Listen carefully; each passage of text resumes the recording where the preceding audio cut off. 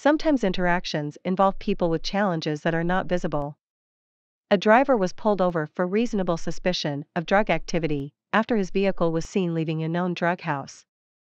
The following is what ensued. The driver was ordered to exit the vehicle, but indicated he was unable to comply due to a physical disability. There was also a young child in the back seat.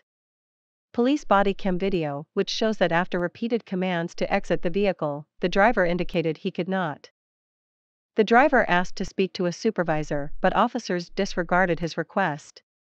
The driver called friends and encouraged them to come to the scene to videotape or take pictures. After a brief period of time, the officers proceeded to handcuff him and drag him by his hair to the squad car. We join officers Bob and Tim at the station prior to their shift. They are discussing this incident, which happened in another state. Did you see that cop story on TV this morning? What did you think of that shit? I'm sure IA will be looking at this. I'm glad it's not me. I hate these body cams. On the other hand, what the hell were they thinking? What are you talking about? He didn't follow commands. How were they supposed to know he really couldn't move? People say they won't get out of the car all the time. Because the mobility driving device for disabled was in plain view on the recording. Doesn't mean he needed it. Bullshit. So, what you're telling me is that you think that everything they did was okay? The guy still didn't get out of the car. He told them why and he asked for a supervisor. Hell, there was a 3-year-old in the car that saw something that could make him scared of cops forever. The guy was yapping on his phone, calling people, threatening about making complaints, in front of that kid.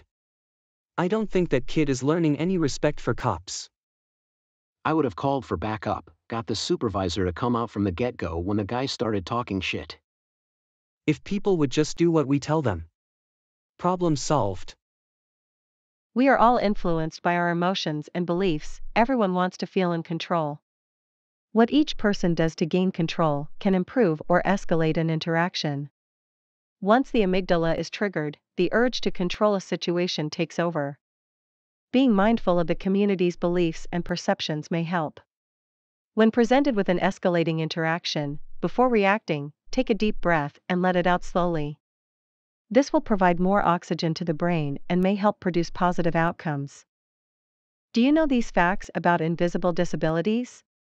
38% of U.S. adults have a diagnosable substance use disorder.